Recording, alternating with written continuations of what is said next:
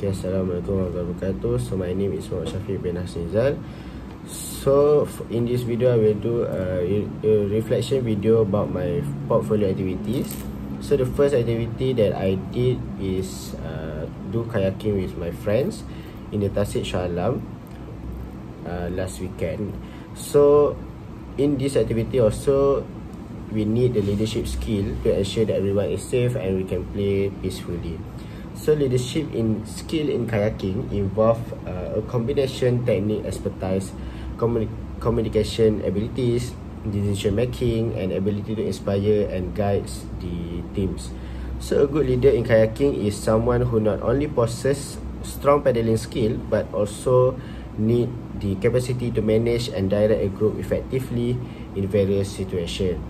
So in this activity, there's some skill that I learned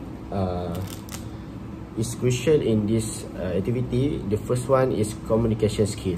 So effective communication is crucial in this activity, especially in leading a group. A leader should be able to convey the instruction clearly and ensuring that everyone understand the instruction and plan potential hazards and safety measures. So they should also encourage open communication within the team, fostering a supportive and collaborative environment. And then the second value that I learned that I get in this activity, which is decision making skill. So leader must make a quick and informed decision while kayaking, especially rapid changing or in risky situation or danger situation. So they should have the ability to assess the environment, anticipate challenge, and make choices that prioritize the safety and well-being of the team. So this can conclude the leadership skill also is important in do kayaking activities. Okay, so the next activity that I did is do a preparation and do a groceries shopping to prepare a dinner meals with my friends. So leadership skill are not limited to a professional and organizational setting only. They also can be applied in various aspects of life, including preparing dinner meals and so on.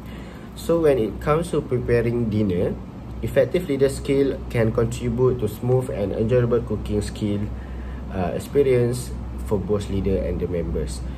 So the value that I get in this activity is first one also a communication skill. So a good leader effectively communication their vision and expectation of the team. So in the context of dinner preparation, this involves clearly articulation the menu and the cooking method and the dietary restriction of the preference. Open and clear the communication to ensure that everyone understand their roles and the responsibility to cook their meal together, so that they can divide the task equally to do this to prepare the meal for themselves. Then the second value that I get in this activity that also very important to a leader have this value, which is time management. So leader also must be mindful of time constraint to ensure the dinner is prepared and served on schedule. So they also coordinate and prioritize tasks, ensuring that each of the steps completed in a timely manners. So the time management skill help to maintain a smooth flow in the kitchen and prevent unnecessary delays.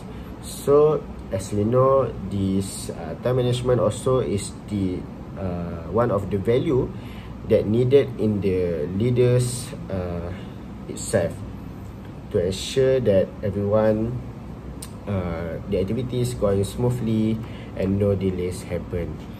So that's all for the reflection video of my activities. So that's all for me. Thank you.